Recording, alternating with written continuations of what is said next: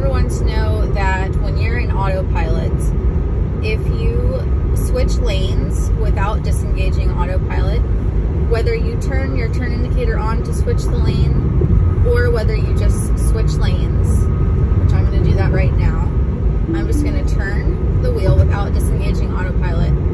It will keep cruise control on. It does not disengage cruise control. And we'll do that again with my turn indicator. Let's put it on autopilot. Turn indicator on, and then we'll switch lanes.